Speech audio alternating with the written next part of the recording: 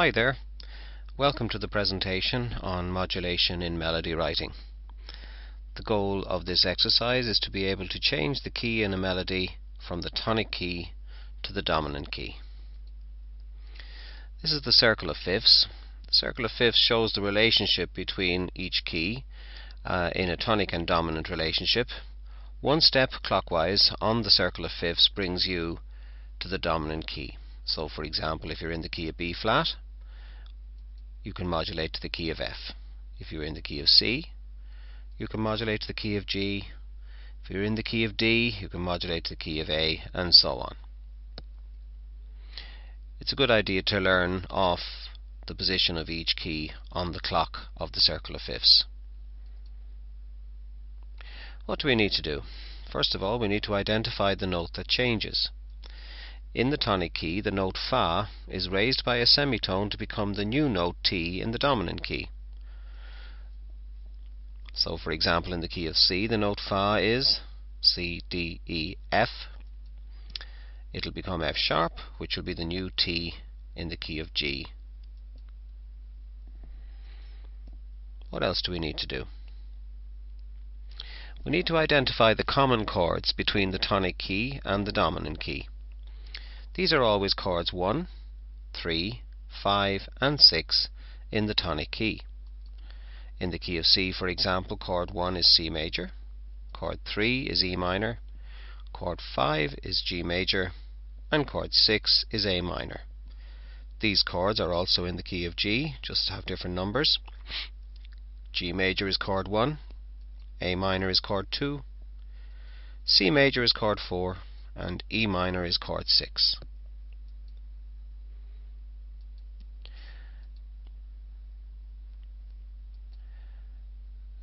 At the end of the phrase, the melody must go T to Do in the dominant key. Also at the end of the phrase, there must be a perfect cadence in the harmony in the dominant key. There can be other notes between T and Do as long as the T occurs during chord 5 and the Do occurs on chord 1 of the perfect cadence. Example, the key of C modulating to the key of G. The new T goes to the new Do, so F sharp is the new T going to G. Underneath it we'll have a perfect cadence 5-1 in the key of G. These chords will be D major to G major. The new T F sharp appears during chord 5, which is the chord of D, and the Do, G, comes on chord 1, which is the chord of G. There may be other notes between the F sharp and the G, as shown here. We have the chord of D with F sharp, then G and A as a passing note and an extra harmony note, followed by the chord of G with G in the melody. Before this cadence in the dominant key, we must have a pivot area in the middle of the phrase. A pivot area contains only notes and chords that are common to both keys. Between the key of C and the key of G, all of the notes are common except the F, which changes to F sharp. Between the key of C and the key of G, there are 4 common chords as listed earlier: C major, E minor, G major, and A minor.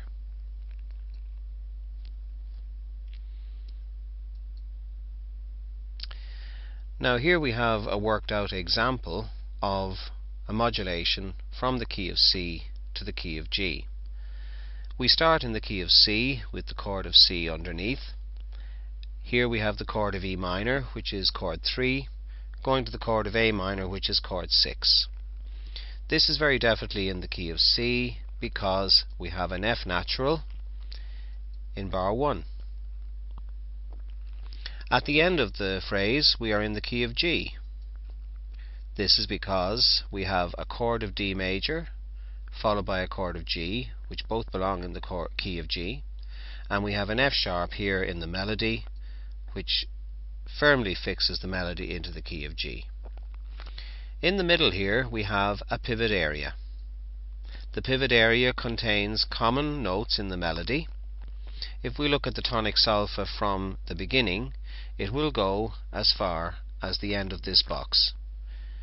hi do, ti, la, so, mi, fa, so, la, ti, hi do, ti, la, so. When we get to F sharp, that does not belong in the key of C. If we work back from the end of the phrase where we are in the key of G, the tonic solfa for the key of G will work back as far as the beginning of this box.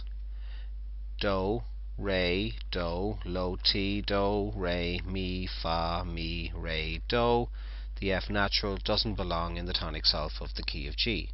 So all of these notes in the melody, in the box, are common to both keys. The harmony in the box is also common to both keys. The chord of E minor we already said is chord 3 in the key of C, and the chord of A minor is chord 6 in the key of C, so the chord progression is 1 to 3 to 6. If we look back from the end of the phrase, this is chord 1 in the key of G, this would be chord 5, this would be chord 2, and this would be chord 6. So the harmonic progression would be 6 to 2 to 5 to 1. A very good harmonic progression. So our modulation works extremely well, starting in the key of C, moving into the pivot area for a bar and a half, and coming out and finishing in the key of G with a perfect cadence in the harmony and T going to Do in the melody. So, in summary, identify the note that changes, identify the common chords. At the end of the phrase, the melody must go T to Do in the new key, and at the end of the phrase there must be a perfect cadence in the new key. There needs to be a pivot area in the middle of the phrase. Good luck.